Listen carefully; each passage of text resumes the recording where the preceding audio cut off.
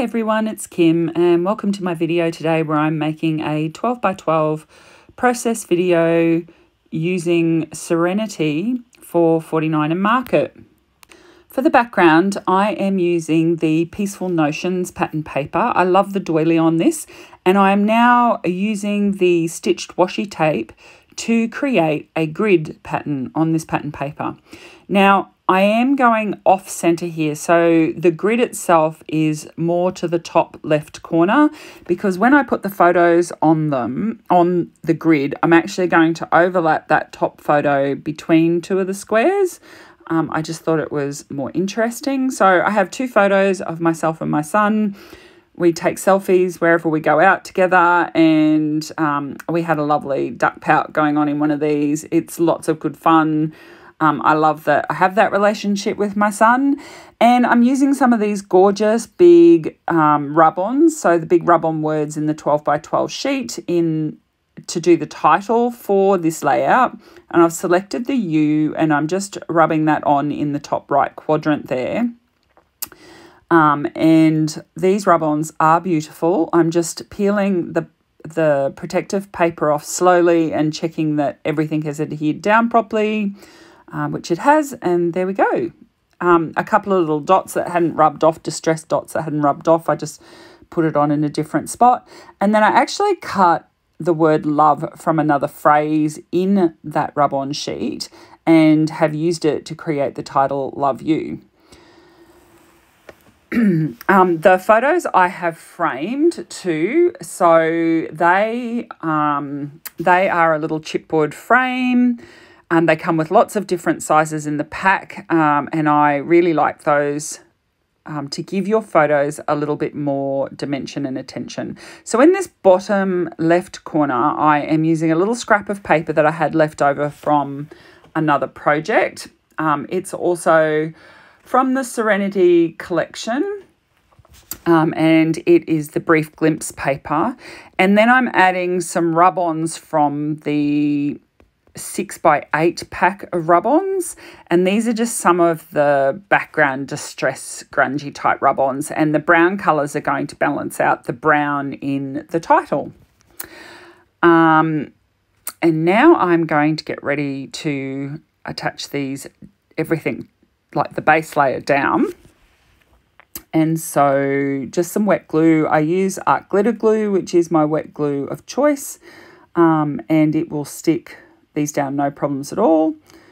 The frames may come off, and a little bit of glue behind them can help attach them to your photos too. So if you have any difficulties, just put a little bit of glue on, and with the adhesive that's already on the frame, that'll work well.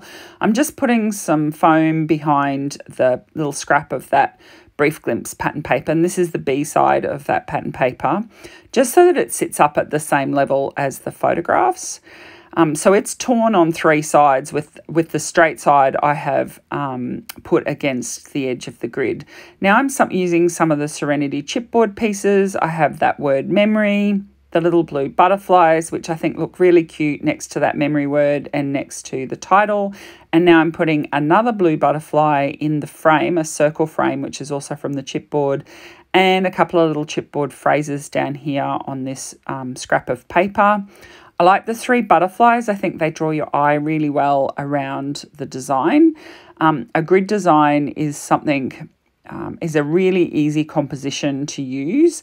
And I would recommend that if you haven't done a grid style layout, that you have a go at this. As you see, you don't have to keep everything within the grids, but it's a great foundation for a layout. And as I say, if you haven't done it before, it's something different for you to try. Makes it easy to work out where to place various elements within the layout. Now I am going to add, what am I going to add? I think I'm going to add I'm going to add some of the laser cuts now. So love the laser cuts in all the 49 Market collections.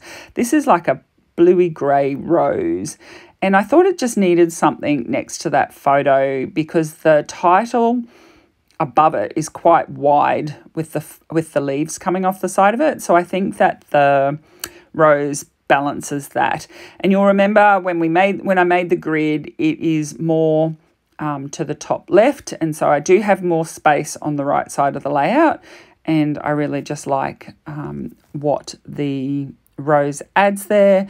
And now I'm going to use a phrase from the laser cuts, and I'm going to stick that across the bottom of that second photo.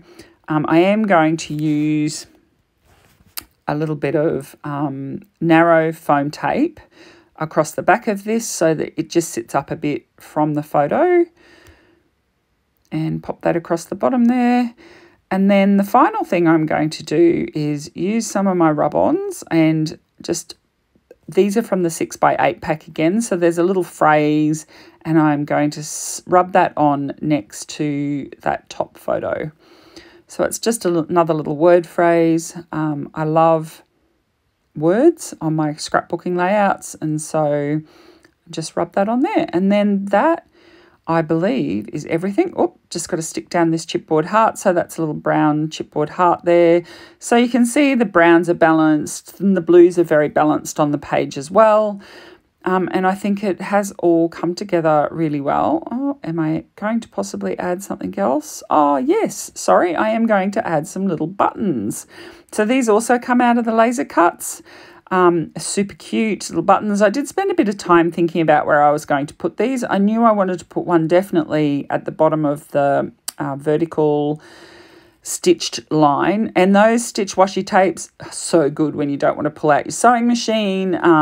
They basically disappear into the background, and so all you see is the stitching. I'm using a little bit of foam tape there behind these laser cuts buttons to pop them up so that they look more dimensional. I'm just going to toss up whether I put the second one at the top or the second one over on the left-hand side of the horizontal line, but I go with the vertical, top of the vertical line. Just to say too, when it comes to putting down the grids and stuff, you'll see that I used a T-square ruler at the start. That makes it so easy to make sure that you're putting your items on square, like attaching that washi tape in a square to the layout. And I love my T-square ruler. So that's just a 30 centimetre T-square ruler. And it is done. And now I'm going to share some photos with you. Sorry, the colour's a little bit off on these photos that I have on my phone, but you can see all of the detail of this layout. Thanks so much for joining me, and I look forward to sharing another layout with you again soon. Bye.